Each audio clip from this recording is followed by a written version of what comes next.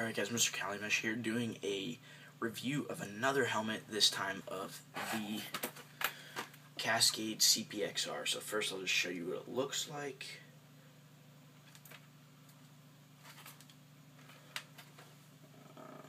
Yep, and this helmet is the only other helmet besides the Pro 7 to have 7 technology.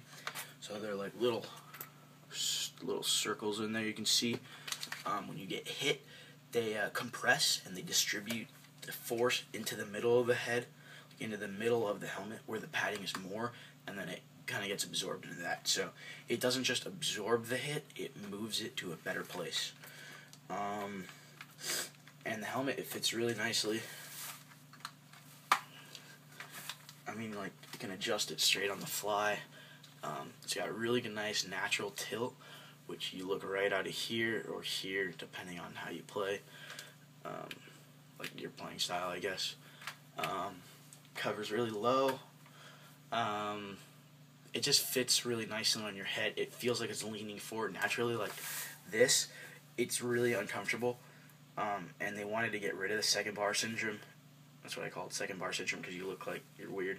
Anyway, they wanted to get rid of that because that is really unsafe. So if it naturally tilts on your head, it's going to go like that. And the hand crank is really easy to use. If you have an IQ greater than 6, you'll know how to use it. Overall, just a solid helmet. A lot of people are wondering what the spoiler does. They call it a spoiler. And actually it counterbalances the weight. It adds extra weight on the back, so it's not like completely tilting forward like that, but it's like kind of balanced like that. This is the chrome face mask, so it's a steel chrome face mask, which is nice. I think if you're gonna get a CPX-R, you should get the chrome face mask at least. My second CPX-R is the Syracuse one. So I mean, it's the same helmet, same natural tilt. But the only difference on this helmet is it has the titanium face mask, which is $100 more. If you want the gold titanium, it's $110 more. Personally, I really like the titanium, so I think this is the deal.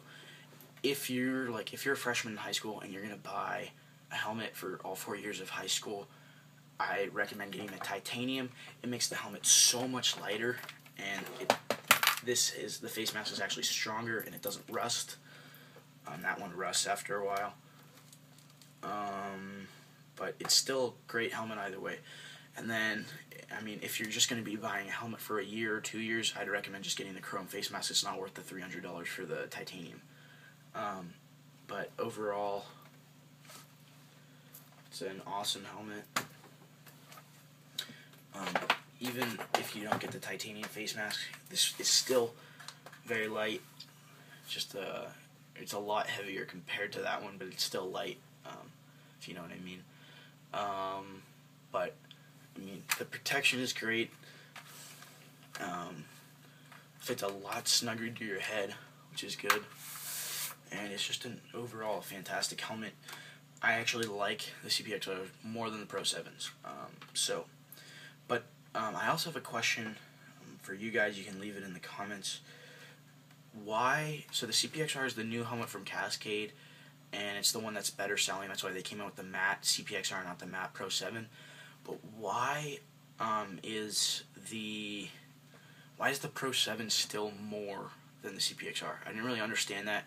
I thought the CPX-R had more technology with the hand crank, plus they have like titanium face masks and stuff. I was wondering why the Pro 7 is $224 and the CPX-R is $200 or something. But yep, that's about it, and thanks for watching, guys.